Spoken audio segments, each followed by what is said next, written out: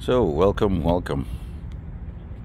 Today is free wood day. We're gonna get some free wood. Jayco. Yeah, so some of these are pretty heavy. We already got permission over the weekend, Friday, I believe. So yeah, came to get them today.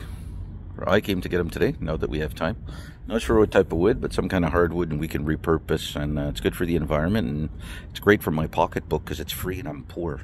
So it's just time to take it apart. So I got my little pinch bar here, my hammer, Mastercraft. Not a plug for Canadian Tire, but we don't have any sponsors, and yeah, so we could use sponsors.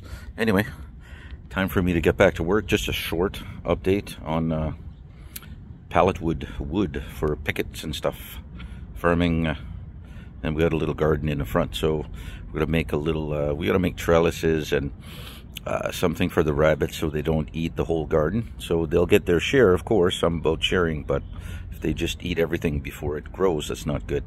Anyway, like, share, subscribe, send us an email, firstfruitsharvest2023@gmail.com.